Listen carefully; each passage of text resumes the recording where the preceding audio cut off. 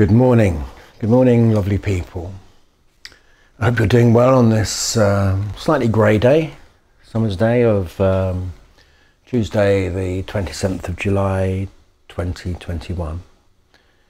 Yes, I hope you're having a fantastic time wherever you are in the world, and this is your Yoga Solutions live broadcast. So yes, I like to get questions. I didn't left it a bit late to put up, but I didn't get any questions for this particular one. But I do have a couple of people booked for some free consultations later and they got some questions. So I thought I'd address one of them on here, because why not? You know, I'm still going to see the guy. It's directly after this, so I thought it was a good subject and kind of universally useful for people. This person that's looking for some help, he's a Tai Chi practitioner, and he's getting knee problems, and I can see what the issue is already without having met him, because I know in a lot of Tai Chi you're expected to, well, you're told to keep your knees slightly bent as you stand. I don't know if anyone knows anything about Tai Chi, but that's the general idea, and there's a very good reason for that, to do with grounding and yes, not holding yourself up with your spine.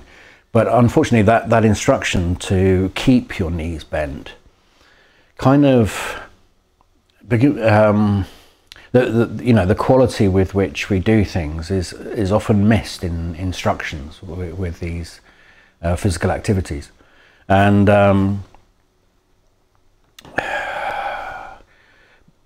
the way most of us use our knees is that when they are bent, the muscles around the knees have to brace to carry our weight, and when they are straight, it is because the muscles around the knees have pulled them straight. And then after time, the knees start to complain and wear out, basically, through over-efforting, overuse. Why would that be? You might think it's a design fault, because if that's the way you support yourself, if you're used to supporting yourself in that way, whenever you bend your knees, the muscles around the knees will brace against the action to carry your weight whilst you're lowering it. I'll try and let's get some practice going so it makes sense. So yeah. So this man is coming to me about his knees in Tai Chi, I think. But the issue of carrying weight with your knees is so commonplace. You know, people stand straight by putting their knees back, and then when they lower their weight, they catch the weight with the knees as they go down, and other things have to brace, and that causes a lot of strain. And you can get strong at that if you like, and get very strong at squatting, very strong at holding yourself in the standing position. But that inverted commas strength is more resilience, really. It's resilience against your own weight, having to carry your own weight. And if you got the general idea that that's not what joints are for, then you might find another way of doing it. And here's the solution. So it's very simple. If you can give weight to the fronts of the feet, so we'll do a sort of standing posture with the feet not in line, so we can sort of play between them a bit. If you can take the weight through the fronts of the feet and not the heels, if you're used to holding weight with your knees, then you'll probably be holding weight with your knees when you're there, because you can. But giving weight to the fronts of the feet means that you will start to get sort of proprioceptively triggered balance responses from the feet. You know that if you try and stand on a foot and it wobbles, that's your proprioceptive nervous system trying to bring your weight into equilibrium over the feet. Okay, and that's a function of inner and outer foot. You know, where it wobbles from side to side. If you give weight to the front of a foot, if you feel some bracing around the knee, if you feel that the knee has to catch, it's simply because you put the weight of the knee beyond the foot. So my weight is traveling in this direction, and the weight is underneath, and the foot is sort of behind that. So obviously the muscles around here are going to have to carry my weight. So giving weight to the fronts of the feet, the idea is to try and sort of relax away from it in space. And then you can rely on the sort of proprioceptively triggered responses of the feet as they automatically give you balance rather than you holding balance. And those proprioceptive movements and actions will be mirrored in the knee. So that the knee will have movements like it reacts to taking weight by catching it. If you're not taking weight, if you're allowing the knees to sort of relax, and that's a feeling of allowing them to release with the heels. I don't mean put your weight down through your heels. The weight stays on the fronts of the feet. To release with the dropping heels. That will allow you to have a lightness in your knees for a start. And to explain it, yeah, the proprioceptively sort of triggered balances in the feet will have something similar go on in the deeper muscle tissue around the knees. So you will be strengthening your knees, but it's not strengthening to hold your weight. It's strengthening to response to, it's strengthening in its ability to respond to imbalance without having to hold this way or that. There'll be tiny little things. Your intention is to simply relax the knees. And if you do that, and my general suggestion is to practice it to make it natural, you can walk around on the fronts of your feet. Still you're relaxing down to the heels, but they don't quite touch the ground. So they never quite take your weight, see? And you're giving weight, you're walking on the fronts of your feet, and you're trying to relax up in space. And being on the fronts of the feet, that goes with all sorts of things. It's not just the knees that will be proprioceptively rebalancing, it'll be the hips. So if, as you do this, you find yourself getting really tight around the hips and pelvis, then that's another part of the problem. You know, if you take your weight with your knees, your pelvis will be bracing as well to take the weight of, well, to try and stop you from falling over, I guess. So that's the next problem. So if you want to be able to relax your knees as you walk around on the fronts of your feet. You want to be able to relax your hips. In order to relax your hips, you might need to let go of the pelvic floor. Now, if that happens and you start to relax your hip and you start to find your back carrying your weight, then you need to find a relationship to your feet from within. And that's my sort of yoga thing. That's what brings it into yoga for me. It's when we can start to relate from deep within into what we're doing. And quite simply, instead of holding the pelvis in a position to fix the spine, you take the contents in here, you take the weight off the spine. You know, the weight's hanging off the spine in some fashion, either off your lower back or off your upper back, you know. So you take that weight and you bring it in so that that internal weight can be given to your touch. And that'll happen a little more obviously as you release the breath. You'll get a sense of the core responding. So now you can leave your knees alone, you can leave your hips alone, and you don't have to be holding up or holding down with your back. Instead, you're in your center. Those of you that are used to holding up will probably find a heaviness around the neck and shoulders. So then there's a relationship to the weight that find its way into the heart, and that's a relationship to your wings behind you in space, a relationship between the wings and the face, the head in space, from which you can release down into your touch through the spine. So, you know, there's the whole of the body, but basically the intention is to be able to pad around on the fronts of your feet without tension, without being tense, just relying on the natural released responses, and what you're responding to, what your body is responding to, is giving your weight to the fronts of the feet. And that balancing in the feet, if you make sure you don't walk on the outside edges, you know, or only walk on the inside edges, if you walk evenly, then there will be an even balancing of the proprioceptive kind of responses around the knees,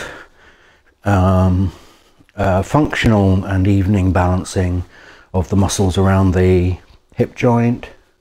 And if you can get your breathing gear relating to support, as in you trust the ground to breathe, and you release the breath within as you give to the ground, then your spine will have natural proprioceptive released responses, not held.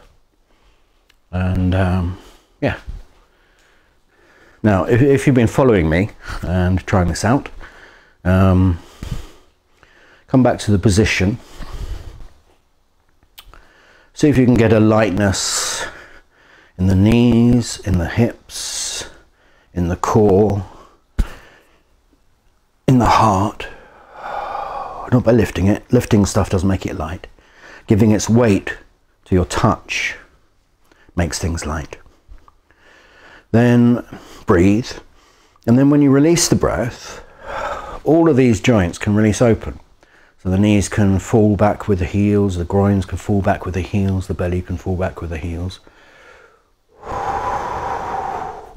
And the spine can release forwards from the touch of the heels, so you don't get heavy. The spine, whatever shape you're making, if the knees can release back with the heels, if the hips can release back with the heels, if the belly, the core can release back into you, the heels, if the heart can release into you with the heels, then the spine gets a chance to release forwards through the body away from the heels. So you can take this into postures.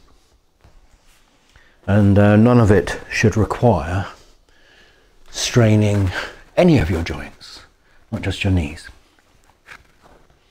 Okay, so that's my little sharing today, and I've done it in record time. Usually I'm sort of pontificating for so long that I only get 10 minutes practice. This time I've done the practice and I've run out of things to talk about.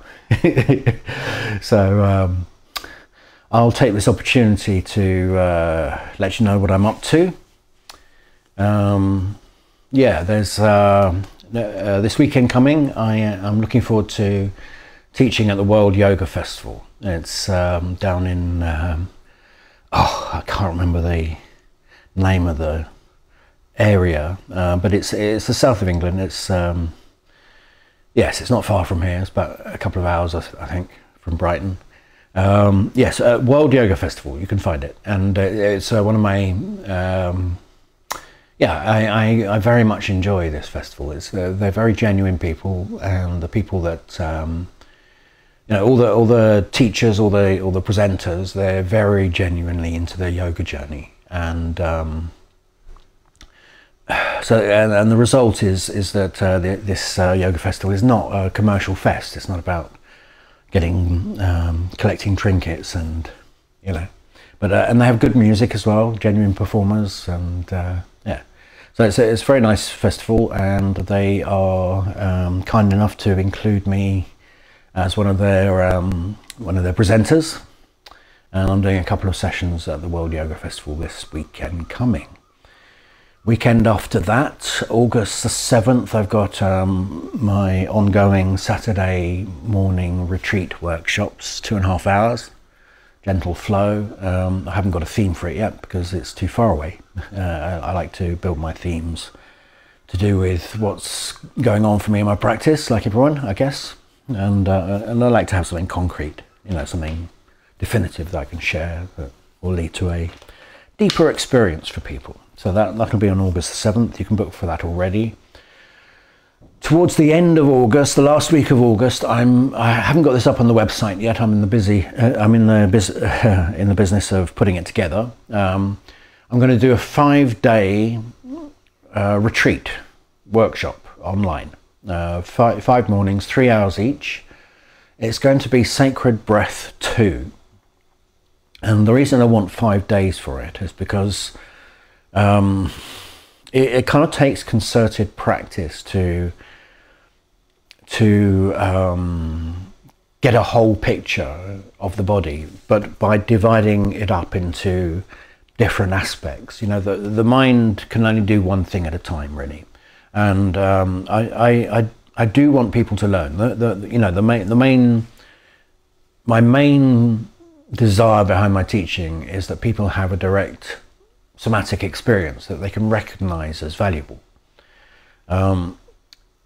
My second priority is that the way I teach gives them ways to find that for themselves through their own explorations, through their own sort of desire to find better relationships with things. So the first priority is so people actually feel it rather than just learn it in their heads.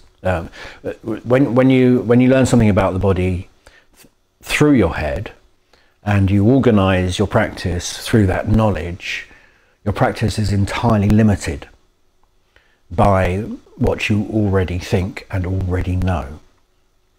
It's okay, but it's a very, very slow process, which if you've got time, that's fine. But for me, in my yoga journey, I was desperate to get to a place of freedom because I was in such pain all the time, you know? I was in such difficulty.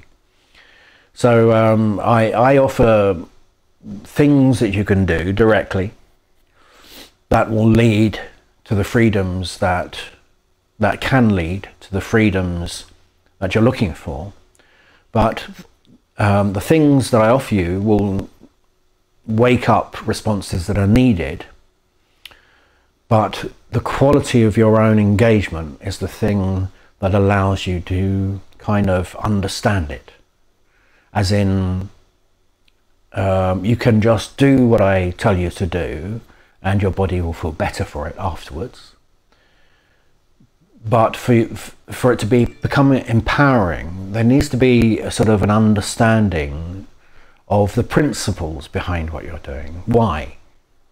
And that why question is around the quality of your own actions in relationship to the world around you. So that's the part that I can't do for you, but I can guide, I can remind that it's about being kind to the body. And so I've got an intimate knowledge of what goes on in the body, both somatically and kind of on the intellectual level via anatomy and the rest of it. I've got a way of explaining it to you to help the mind grasp the concept, because it's the mind, only the mind, that can allow you to do things differently. Otherwise you'll keep doing them the same, you know. And it's doing the same thing over and over again, expecting a different result, is the first sign of madness, as they say.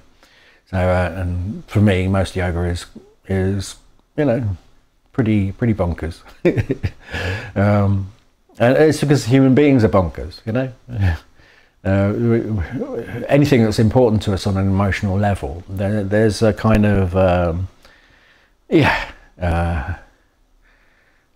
there's a kind of a human condition that goes with it, but keeps things entertaining, keeps things dramatic, keeps things interesting. But the solutions lie in understanding that the way that we experience ourselves through the body is a direct function of how we engage with and think about the world that we are living in.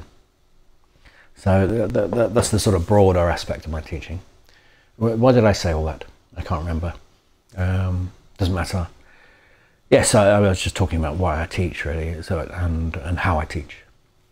So yes, that'll do.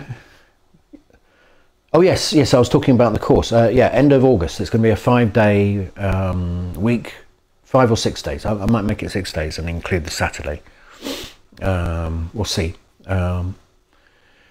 Yes, it's going to be a 5 or 6 day course retreat, Sacred Breath 2, and I want to be able to offer some clarity around breathing choices and how to do the exercise of breathing, of these breathing choices, which is essentially pranayama, and what those breathing choices relate to in life, on emotional states, situations, physical situations, and the rest of it, for each area of the body, each area that most of us have some sort of complication within. And you can divide the body up into basically sections of the spine, and there are breathing responses throughout the entire body that can help you find freedom, as in when a breathing response is related to support and where you are in space, then the breathing itself can become the source of your baseline support as you move and breathe, as you get on with life. And strengthening those responses, if you like, is a starting point, but then understanding their context is the intelligent part, is the part that the mind needs to assimilate in order to be able to apply what is learnt. And so I want to build it as a 5 or 6 part course. I might do an intro workshop on the Saturday before. That might be good. Yeah. So that's going to be the last week in August, and yeah, I'm telling you about it in good time because this isn't for absolute beginners. This will be for people that have got at least 2 years of Scaravelli inspired practice underneath their belt. Ideally, plenty of exposure to my particular version of it, my way of working, so that simply so that you're familiar with my language, and because understanding, being used to the way I talk about things will mean that the flow will go nicely for the course, and it's kind of intermediate, I guess, intermediate to advanced, because we're dealing with the breath and understanding breath, and it takes quite a clear state of mind and an unbiased state of mind to be able to do that. It's yes, it's a tricky thing. Sacred Breath 2. It's not all pranayamas. It'll be pranayamas in context of life and action, and so it will be taking it into postures appropriately and that sort of thing. Okay. Yeah. So that's my intention, and that's me. I think I've shared everything I want to share for this week, and it's before 11 o'clock, so I'm quite happy about that. So until the same time, same place next week, be well, and I look forward to seeing you on the next Yoga Solutions. All the best now. Bye now.